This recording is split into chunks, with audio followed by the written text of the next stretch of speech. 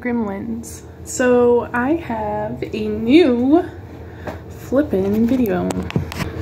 7 things you should know about talking to dead people. It is that time of year to where you start to see ghosts and spirits and such. The veil is getting thinner, as they would say. Further ado, let's get into it. I just want to start the video by saying that if you are atheist, you don't believe in souls, click off the video because I do not want hate. I know I'm crazy. Number one's out of the way. You have to believe in a soul or afterlife to even, you know, engage with this type of behavior.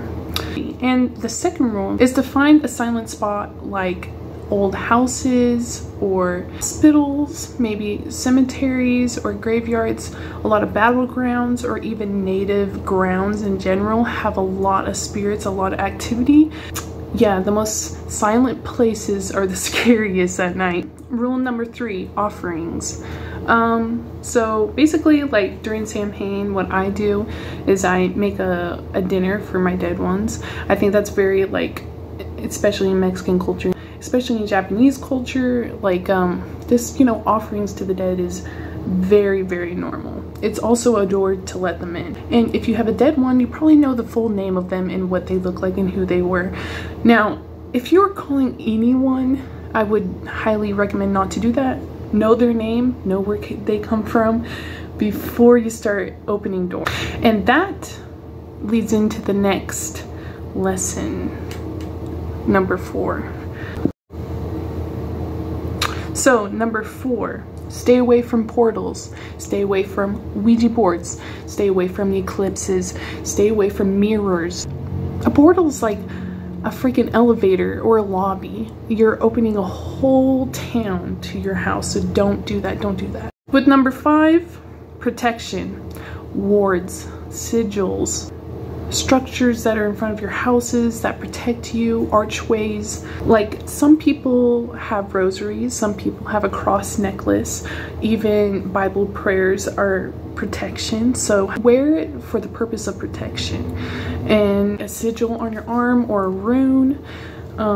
Also, part of protection is knowing how to close doors or how to close a portal or to keep whatever it is away from you is great, because having that sigil, that rune, that cross, that necklace, whatever, is going to help you the most in this whole excursion. All right, number 6, drinking and smoking. So your mental health in the spiritual realm is like your immune system.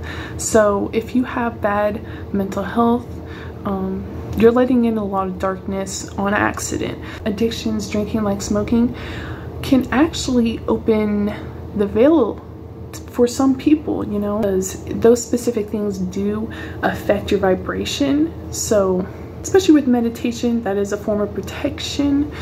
Also therapy, so you don't tap into a trauma or PTSD. You don't know if it's the person or is it something else like a demon. If you're an experienced worker, if you know how to protect yourself, and it just depends on the person and where they are in their spiritual whatevers. For the last one, number 7, the most important one, listen to them. To identify them, you have to understand what they're telling you. Now, they'll tell you through symbols, sometimes they'll tell you through a vision or even a memory. They'll remind you of a time or a smell, you know. If you're listening and you get a headache, a pinging in your ear, a sharp pain in your body, cut it off, because that person does not want to talk to you. Communicate with you, they will. They will move stuff around and stuff like that. But be aware that you are alive. Be aware that they are dead and they already had their time. You have more power naturally because you are a living soul. So always remember that. I'm not afraid. I don't have like a fear in me about ghosts anymore. I used to as a kid. Recognize what's evil and what's good. And most of the time they're a mixture of both. They're always good people, but they were definitely a person. And they know more than you because they see more.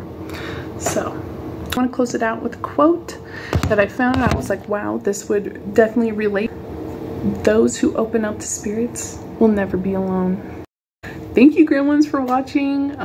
Tell me in the comments if it's too scary, if you want another video to get rid of these ghosts or poltergeists or something. I will make that. Just tell me. Bye, Gremlins. Till another time. Mwah.